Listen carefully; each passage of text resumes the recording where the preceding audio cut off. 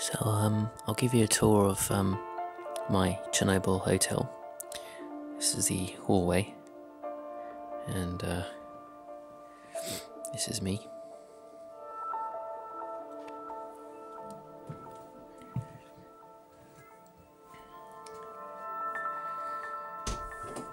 So first of all, this is the bedroom, and the beds are really narrow, so that's going to be an interesting night's sleep. So there's two beds in here anyway. I was considering trying to push them together, but it's not going to work. So through here, got like a little lounge living room area with a TV with the nice random Ukrainian TV. Hoping there might be some Champions League football on one of the channels a bit later, but we'll have to see about that one. There's actually a fridge in here, which I find quite random because there isn't a kitchen here, but there is a fridge. I don't know. We have a bathroom. Pretty standard. Pretty clean. Hello.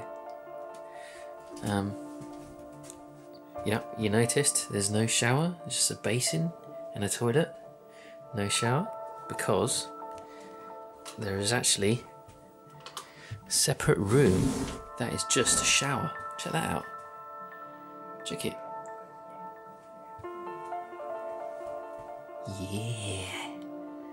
Nice. I'm going to be using that in a minute. Get all this contaminated dust off me.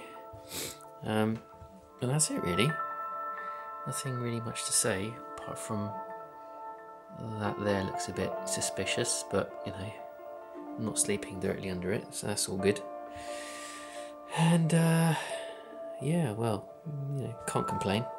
I was actually told that this place is actually originally built for the liquidators to stay in when they were busy clearing out Chernobyl.